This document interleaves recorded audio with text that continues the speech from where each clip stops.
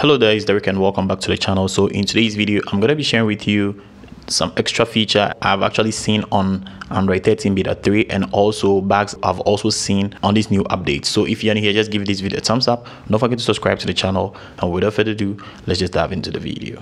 So after I installed Android 13 beta 3, I actually saw some animations within the lock screen, and when you try unlocking your device with the passcode right here and then you input a wrong password or a wrong pin, it's actually going to show an animation right here, and that is pretty much very cool. So in case maybe I mistype something like this and then I tap on this, you're going to see some animation there or a shaky screen over there, and that is going to tell you the pin is wrong. But initially we're just going to have only wrong pin here, but now we can just see it right here, and that is pretty much very cool. So that is one of the changes I saw so far, and I'm really impressed because Google is actually doing a very great job with this one right here, and that is pretty much very cool. So let's check out the bugs I've actually seen so far on this new software update.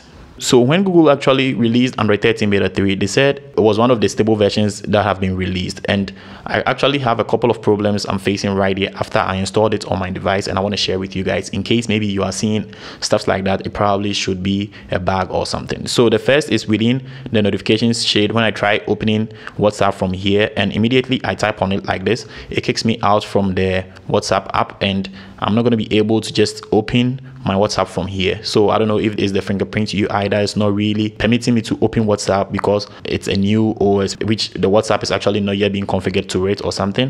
So maybe later updates is actually going to be sorted. So you can see right here, unless I actually come here and then open it from here, and before I'm going to be able to just see whatever I'm supposed to read. So that is one of the bugs I've seen so far when I installed this. And the next one too I saw was within the battery, and I don't think the battery life on this new operating system is actually perfect, because so far my battery do drain much more than it used to be, because June update was really fire. The battery stability was very cool, the performance was okay, but installing Android 13 on my Pixel 6 after a couple of days, the battery life on this device is actually not really great, and then I'm sure Google should actually do something about it, because it really goes down quickly than I expected. And then also when I go to WhatsApp, let's say I open a page, it happens once in a time, and I try going back like this, I can just get stuck on a screen, and then I wouldn't be able to go back even when I try a couple of times unless I use this section right here. So I'm sure maybe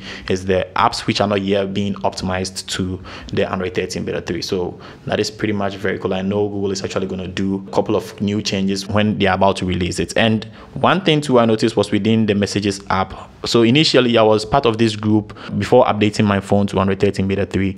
Immediately I did, it kicked me out, and then the group turned into this way. So when I tapped on the group like this, it's actually going to tell me I'm actually going to send this as an MMS message, and then it's just going to be delivered to everyone individually, where this was just a group which I can chat with a couple of people right here.